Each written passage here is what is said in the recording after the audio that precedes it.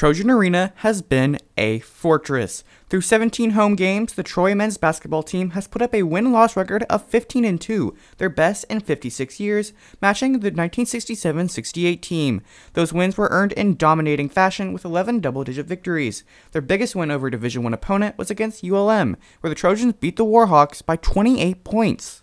The Trojans' 17 wins in this building puts them at joint second in the country in terms of home victories, tied with fellow Alabama school Samford and Power 5 Iowa State. The only program that has more wins is Nebraska at 16. When you play women's basketball, men's basketball, you're playing at Trojan Arena, and you're an opponent coming in, you know you're going to play a quality team, you know you're going to play with students that are loud and proud to be Trojans, and a great fan base. Not only did the Trojans show up at home this season, but so did their fans. 50,886 packed the stands, the most in program history.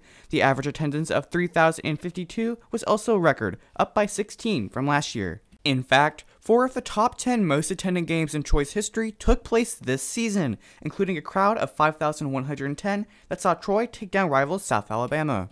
Going back to that South Alabama game, we were 10 tickets short, 10 people short from setting the all-time attendance record, which, by the way, has stood for over 11 years now when we opened the arena versus Mississippi State.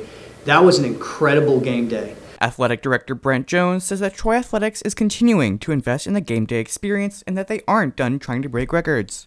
We'll digest what worked, what didn't work, how can we continue to increase. It really starts with building off our season ticket base. We want to be able to continue that. Then it's going to talk about having the best fan experience, and that's parking, that's concessions, that's promotions, that's putting together a really great promotions and marketing plan as well. That's investing the resources into it. So I will tell you this, we want to compete for championships on the court in all of our sports. We also want to be able to break records in the stands. Nathaniel Bliss, Troy, TrojanVision News.